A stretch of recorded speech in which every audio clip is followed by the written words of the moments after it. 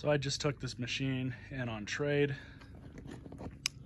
This is a Snapper commercial lawnmower. All the control cables appear to be working. The starter recoil, the guy tried to fix it and ended up taking it apart, which he shouldn't have done. He ended up screwing up the coil inside the coil spring. I tried taking it apart again. He had lost one of the springs for the nubs that shoot out, but wasn't able to fix it. So I've got the redneck way to start this thing. Mine is using a drill, which I might use just in case if this doesn't seem to work. But we're gonna give this thing a start, and first what we're gonna do is put some oil in it because it's low. So really quickly, I'm gonna tip it over for you guys so you guys can see the underside. The blade is in really good condition. Now this thing is pretty oily, so I'm assuming that there's probably an issue with the valve cover gasket is leaking or something. Maybe the top seal on underneath the flywheel is leaking. It's kind of hard to say, but let's tip it over. You guys can see that. That blade is in really good condition. Nice and sharp. Everything looks okay down here. Even that V-belt for the self-propelled looks to be in decent shape too. But let's check the oil.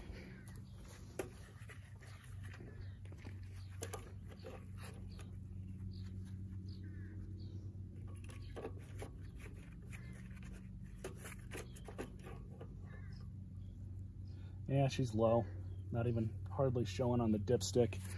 So we're gonna dump some in. I know that this isn't the correct viscosity, it's 5W30. Normally you can use 10W30 in most engines. I don't know about this Subaru, it's a Robin, but if it's like anything else, it's probably really similar to Hondas and whatnot.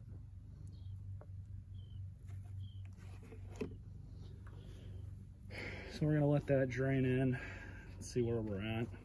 There's only about 10 ounces of oil in that thing, so my main hope is this thing wasn't run too low on oil for too long. The guy mentioned he had it for 5 years. He'd gotten it from his father-in-law. So I could only hope that it's okay.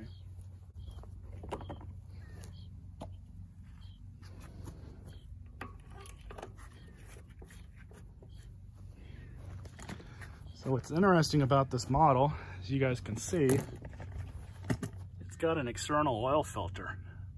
That's very standard when it comes to commercial machines.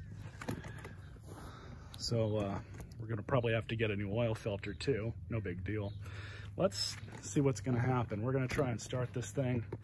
I might have to redo that pull cord a couple times to get it started, but I'm gonna check the level one more time.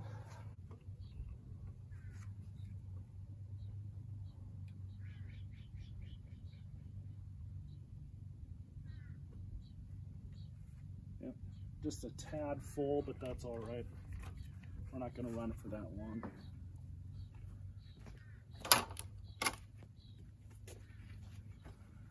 All right, so we're going to pull it.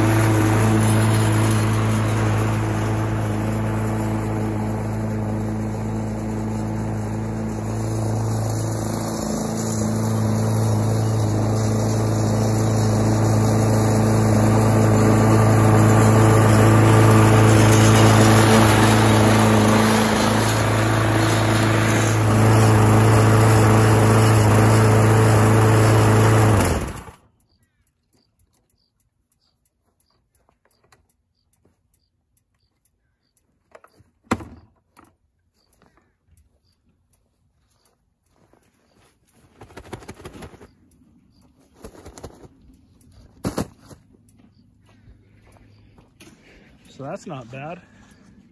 Runs really good. No indication of any oil burning. So the rings are probably fine. We just got to deal with that oil leak. So I'm gonna have to order some parts for this thing. Probably a tune-up kit.